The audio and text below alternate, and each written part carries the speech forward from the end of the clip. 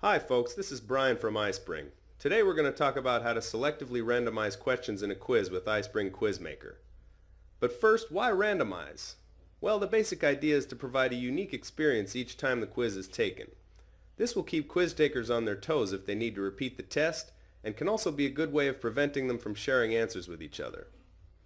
I'm going to use this nifty quiz about the Olympic Games as a simple example for this tutorial.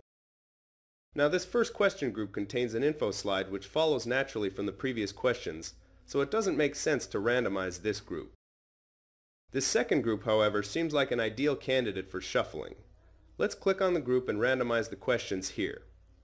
We want to check our quiz takers on all these questions, so I'll just leave this setting alone. But keep in mind that we can choose any number of questions to be selected from this group if we wish. Now take a look at this first question. Since it's about the first modern host city of the Olympics, I think I want to make sure it always comes up first in this group. So I'm just going to link it to the top of the group like this. By the way, you can always just right-click a question and use the link submenu to do the same thing. And actually, this question about the Olympic motto looks like it'll be cool for a final question, so I'll link it to the bottom of the group. Plus, these two questions about summer and winter host cities look good together, so I'll make sure they always show up one right after the other. For a pair of questions, you can link the one above to the one below like this.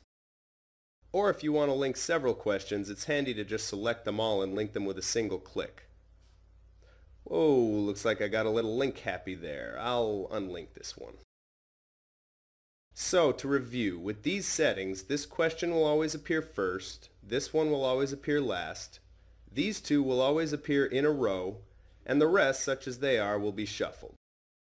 Now, with just 8 questions in this group, there's not much of a noticeable effect, but for complex subjects like math or science with a bewildering number of concepts to grasp, you can really start to see the power of randomization.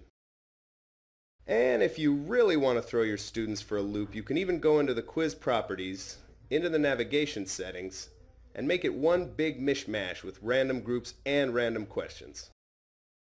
And there you have it. Hope you found this little tutorial helpful. Now go forth and randomize.